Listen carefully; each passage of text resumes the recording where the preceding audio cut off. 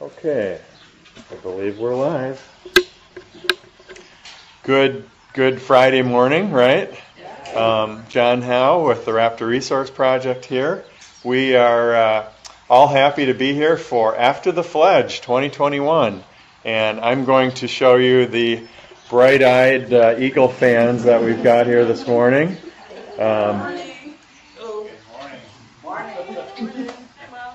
So we are, hi Mom. Was that Mom Decorah or your mom? Both of them, right? All right.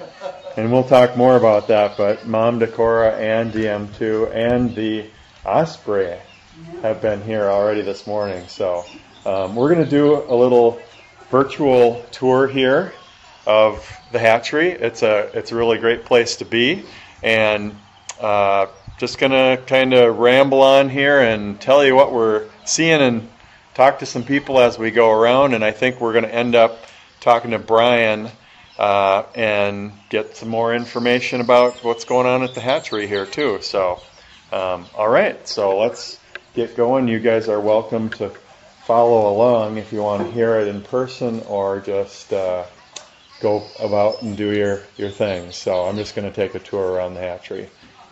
All right, so I guess first place that I want to show here is our memorial bench to Bob Anderson.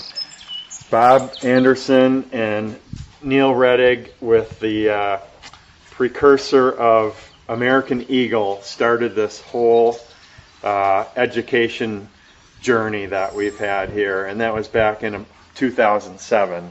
So just honoring Bob, and this is the bench that's here with, could be Mom Decorah or Dad. Well, both of them there. So we got an eagle. Just beautiful bench here. We're at the visitor center, and I'm just going to pull out here and give you a little shot of it. Sheltering all of our crew here, and actually one of our cameras with a red-winged blackbird up there to say good morning is up on top.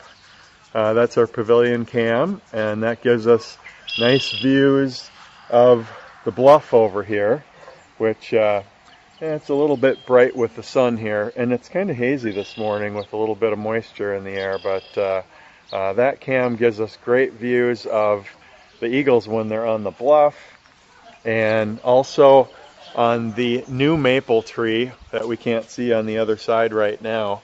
And then over towards the hatchery, we've got some pine trees there where Mom was sitting before, and she'll sit up there and she'll watch for fish opportunities in the raceways over at the hatchery. We'll take a look at those in a little bit, and she'll also watch. Oh, there she goes. She's got a blackbird chasing after her. I'm not sure if you can see her, but we'll see if she flies over this way. I think she just landed in the maple tree. So we can hear her. We can hear her a little bit, but well, maybe we'll walk over this way first so you guys can get a chance to possibly see Mom. So it's hard to see in the foreground here, we've got the overflow retention pond. This is a fish hatchery, and the spring water from Sewer Springs is really what kind of made this the choice spot to raise fish.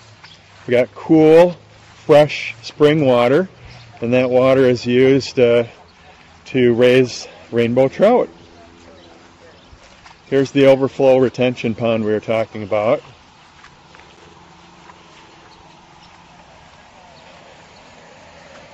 And this fish can be flushed through the raceways into this retention pond, and there's quite a bit of fish that live in here. So this is also one of the spots that historically Mom and Dad Decorah and DM2 have been fishing out of, and typically they'll do that over in the corner.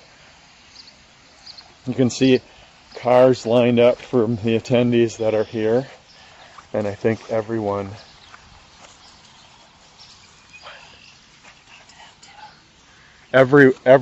is basically here because Mom Decorah flew over.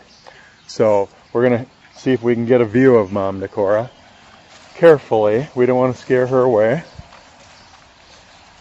That's the neat thing about the eagles here, is that they are used to humans.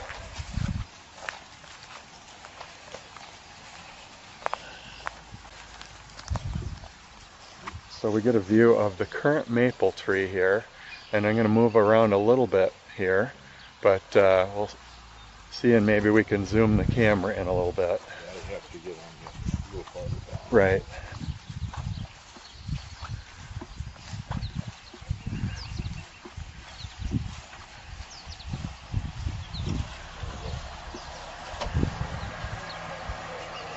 You want to try to zoom it in a little bit.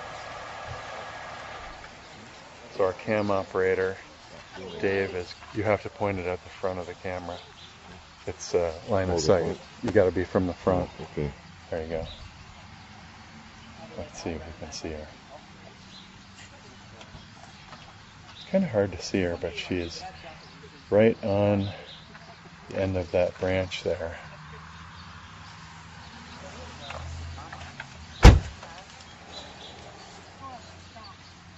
Gotta go left, I think. No, she's right up there. Go ahead and zoom it in. Oh, it's hard to see. Yeah, it's hard to see her with the lighting. Yeah. That's okay. This is not the best camera to see Mom, but anyway. So we have our folks here, you can zoom out, Dave, that are getting their shots of Mom Decorah while she is looking for opportunities to fish. So you can zoom it back out. Okay. So we'll keep going here, but feel free to sit here and watch and take pictures of Mom Decorah, everyone, while we go and take a tour of the hatchery. So your choice. So we're going to keep moving here. If you've watched any of the food drops at Decorah North, I mean, you've seen that.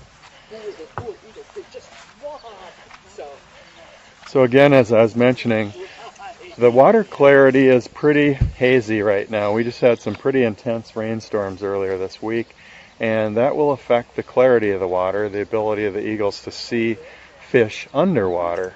Sometimes they're floating and dead, and they can pick them out of this overflow pond. But Mom is looking over at the raceways, so we're going to take a loop around and look at the creek and the spring, and then we will go see if we can meet up with Mr. Brian. So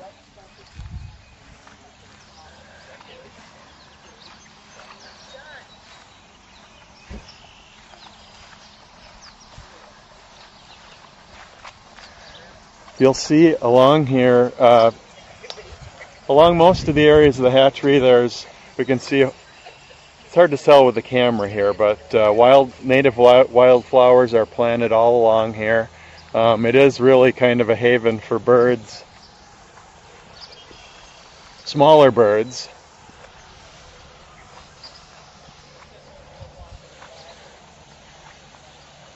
We've got flower gardens. We've got some birds sitting on the posts over here.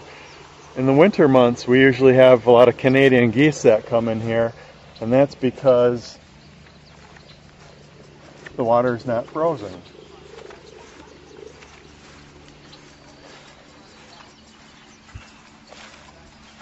So we're looking over here at the pine trees. Pine trees in the foreground here, and that's, like I said, one of the prime points where Mom Decorah and DM2, and when the young were here, they're not in this area this year because of the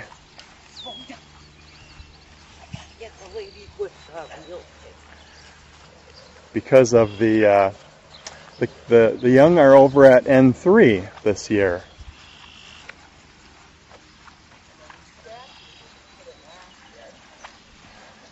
So we've got a little bike rack here, and the Friends of the Fish, well, actually one of our work programs that after the Fledge one year was to fix up and paint the eagle's nest here.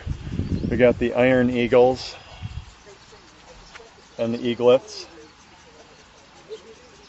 I think they should have to be pointed right at the front. It looks fine. And there's our bike rack right there. That's okay. Good morning. Good morning. So we're gonna go over and take a look at the fish area here.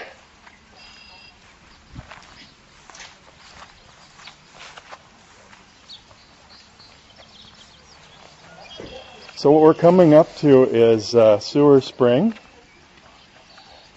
and this feeds water to the fish hatchery, as I mentioned. We can see the birds eating bird seed right from the flowers. Way off in the background we see somebody fishing for trout. Hopefully they're having some luck. But a neat shot here just looking at the life cycle of the trout. I'm not sure if we're going to be able to get that in here. Alright, so we'll take a look at the spring over here. We're going to head over to the spring next. And this is going to be pretty busy with fishermen, fisherwomen, fisher everybody, basically. And right now I think that this has been my problem. My issue is whenever I've come down here to fish, there's been a really intense rainstorm and the water clarity goes down and the fishing success is not near as good when the water clarity is cloudy. So, or the water is up at that high. So that has been the problem that I've had every time I've been down here ready to fish. So that's the case here today, and that might be why we don't see a lot of fisher. Well, I've seen one person here fishing today, and I'm not sure that if they've had any success, but let's take a look through here. We've got beautiful wildflowers, echinacea, photographer flower. A woodchuck? Woodchuck, okay. Is that what it is? Yeah, it looks like it. So this is the spring where people fish, and it's stocked, and then there's also native trout in here, the brown trout.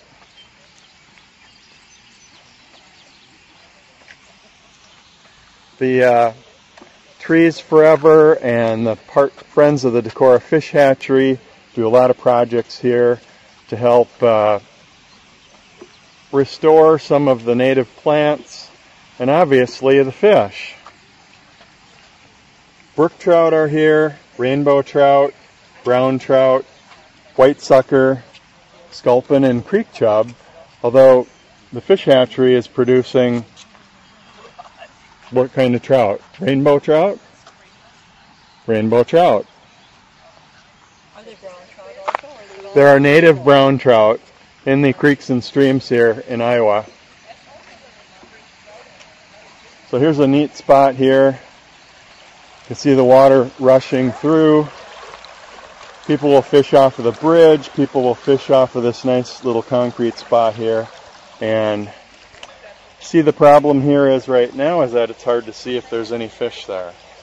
We will get a chance to see some trout, though, I believe, when we go over to the hatchery and take a look at in the raceway. So let's go up and take a look at the actual spring that comes through, and I'm told that this spring is the second largest spring in Iowa, in northeast Iowa. So let's go quick take a look at that.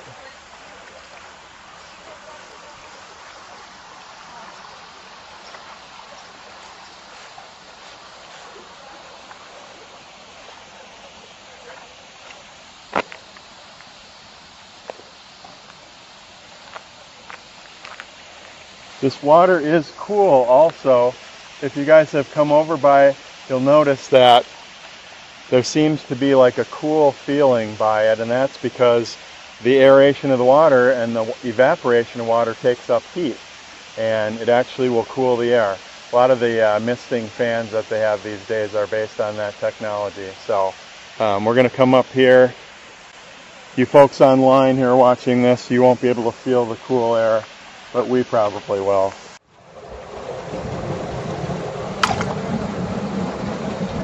I had a feeling if I put the camera down, they might be tricked into thinking that this might be feeding time.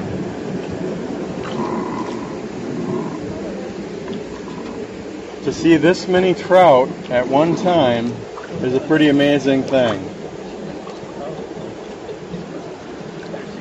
All right, we got Mom.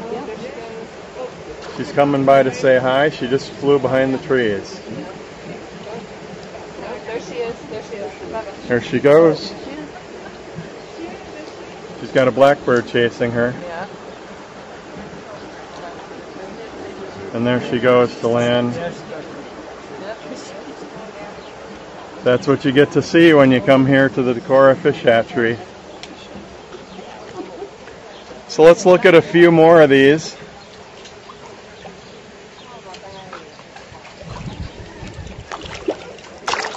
You can see the swirls. They're splashing the camera lens there.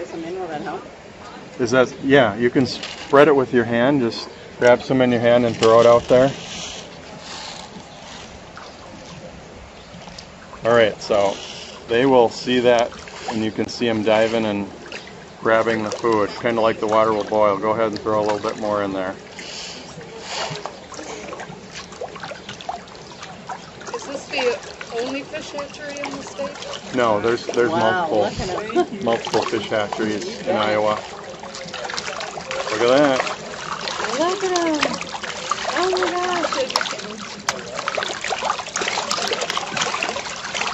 Pretty neat. You can see the rainbow colors and the spots on them. All right. Well, let's keep going over here. Scared me. Well, good morning. Good morning, John. Hello, Brian. I'm doing just fine. Let's get this way here, so a little bit better lighting. So tell us a little bit about what you've been seeing around here. Well, obviously, one of the adults is sitting in the tree right now. Yeah. So Mom Decorah's here. Yeah. For about 3 weeks before the Fledge, they pretty much stayed closer to the nest. But since the Fledge, it seems like they're spending 5 to 6 hours at least per day here. Both, the male and the female are doing that. So. Yeah. And today, the people got to see the osprey decided to flex its muscles and attack. Osprey-like fish too, right? Yeah, but they were attacking the female sitting in the pine tree. Lately they've either sat in the pine tree or in the maple tree or in the pine tree right by the office. Okay. Or the shop. Right above where Brian is, those pine trees back there. That's where Mom was earlier. And I got reports that both Mom and DM2 were sitting on the maple tree earlier. Yep. Oh, so, today? Yeah, this morning. He's been here more and more. I don't know if he's just following her or what, but you can usually tell if it's him or her. If there's only one in there, if he's nervous if you stop underneath him and stuff. Right. Where she just ignores you. So you can tell the two just by that. Right. But he, throughout the nesting cycle, he would sit here too, but not as much as she would. He would stay more on the fringe of the hatchery. Okay. And stuff. That's neat. I have a question about the fish. Question about the fish we have here? I don't know any answers for that. Okay, I was wondering, do they put them here as eggs or do they come as small fish that's a good question.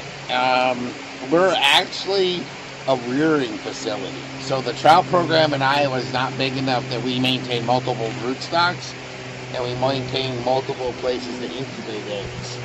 So our Manchester Fish Hatchery, which is about 2 hours south of us, they spawn the fish or incubate the eggs, and then they transfer the fish to us at about 3 inches. And then it takes us it's a total of 18 months to go from egg to catchable sized trout. So the catchable sized trout's 10.5 to 11 inches. What did you say, 18 months? Mm-hmm. So like these fish in this raceway are about 4 inches right now.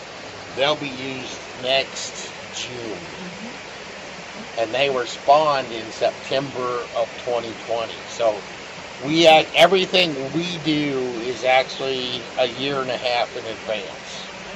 So like any of the 10.5 to 11 inch fish that you see on the hatchery right now are that eagles are eating, by November they'll all be gone.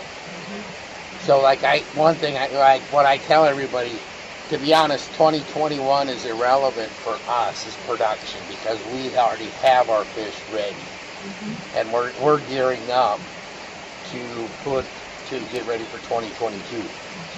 So in this raceway there's 8,000 fish. In this raceway there's 30,000 fish. Because they're fingerlings, they take less space. And so as these continue to grow, we'll continue to divide them and spread them out. So by October, November, all our raceways will be full again, but they'll all be full of little fish. Where's the bigger fish at? Manchester Hatchery has the bluefish. Our big fish are in the center pond. And the biggest one in there is probably 7.5, 8 pounds. Every year we cull about 900 fish out of our broodstock population. We divide them amongst the three trout hatcheries, and so we stock 1 to 2 of those fish out per stream per week to allow anglers a chance to catch ropey-sized fish. Is that the place where Mom and DM2 eat out of that? No. That's a frequently asked question. Is that's the one they take. Okay, how much does Mom weigh? 9 to 11 pounds. Yeah. So can you picture picking up a 7-pound fish and flying it 2.5 miles? No. That's what they often, way back, they used to say, they took a cat. Again, what's even a farm cat weigh compared to their weight? They have tried to pick them up when we've had them die and put them in the pond. They flush into the pond. And they just can't pick them up. So what they do is, they sit in that tree just like you see. What she's doing is she's waiting for Steve to feed her. So right now they're walking around. They're venting all the dead fish because we have dirty water. We can't feed, but they're netting all the dirty fish and flushing down the silver pipe, which they know in about 20 minutes they'll come out to pond behind her and she'll swoop down and take them. They're smart enough to know if we take the net off the feed trailer, they're going to get fed. I mean, because you watch their whole dispositions when they watch us come out and we're feeding. If they see us pick the net up, their attention span definitely got more acute. So, I tell everybody, eagles, you guys all give eagles better credit than they deserve. They're a turkey vulture, very pretty. But that being said, they're not stupid by no means. I mean, I'm a firm believer they recognize the 3 of us that work here. To be honest, I mean, you guys all say, did you see what they did on the camera, or did you see this? None of us watch it. But we see them every day. I mean, we see them for real. Your guys' world is this. We're this. Right. And so, but they recognize us, and just like that. We know between which ones do. And she will actually start. The last couple of years, she started that, so she'll start. We can hear Mom. Yeah. And believe it or not, she does. She will, when it's just us, she'll start chirping like, feed me. Well, she doesn't try to come in and fish off of here. She waits. Out of the raceways? No. Their wingspan's, say, 6.5 feet. This is, normally we used to have baffles in every keyway, so that was an 8-foot square. So they fly down and, that's too big. They're a jet. They're not a fighter jet. They're a jumbo jet. So they'll take fish out of the pond. But this year she started doing something different this spring that we watched. Is she would land on the concrete, duck under the wires, and walk in and get a fish, and then come back out. She's never been as the original male was much more efficient at catching fish. She's never, since she's been here since 2008, she's never been quite as efficient. But she's never usually walked in. Juveniles, we watch juveniles do it.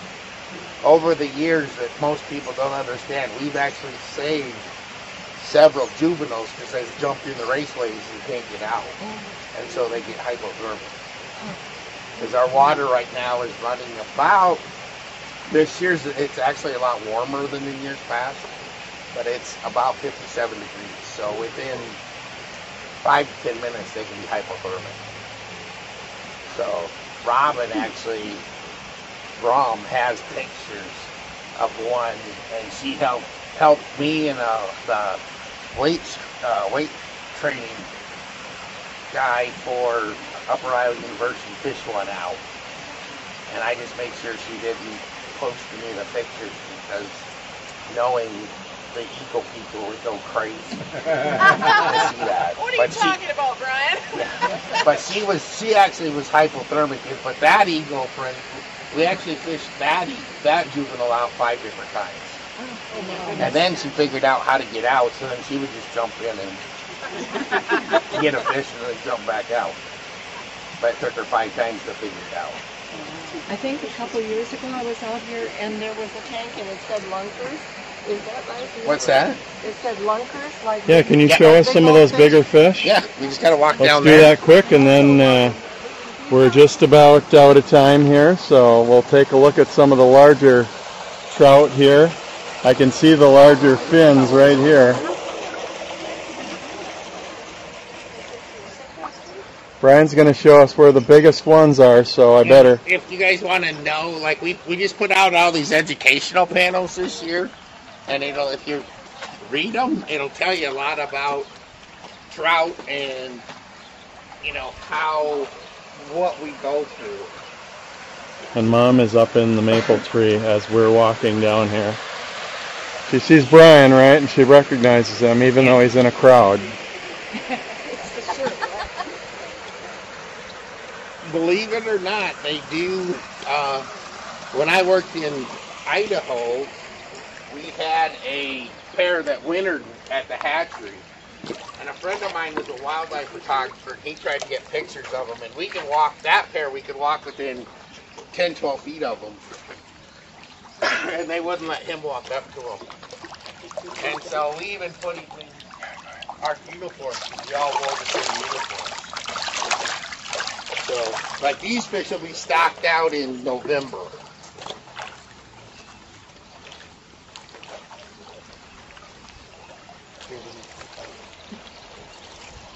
You got a little bit of food left? Okay. We're going to see if we can see some of the bigger ones. There's right now there's about 350 one right of them there. left in here. So, you want to hook? Throw it just a little bit farther out.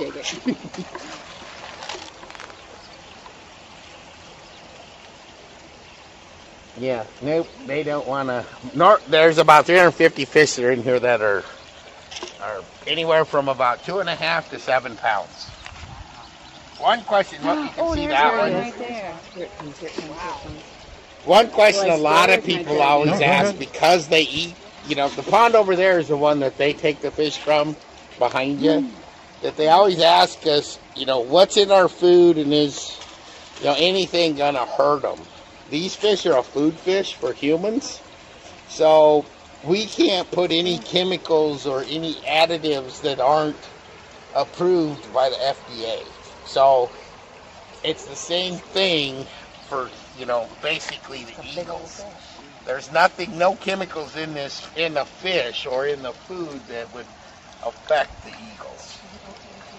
But early on, when they first started, everybody started watching them on the internet, that was a big concern for everybody. There's something in these that's not organic or whatever, and there's something in our food that would hurt them. We got one hungry trout here.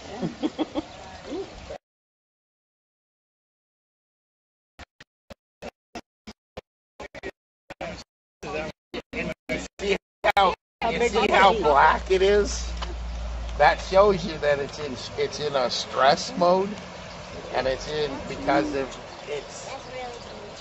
mud because of the rain we got a couple days ago. So, Does it lighten up when it comes out of stress? if the water was clear, they would be they're very colored up. All right. Well, hey, we're going to wrap this up. Thanks so much, Brian. You betcha. Thanks for the tour. We'll be back and we'll do one more of these, I believe, at noon, right?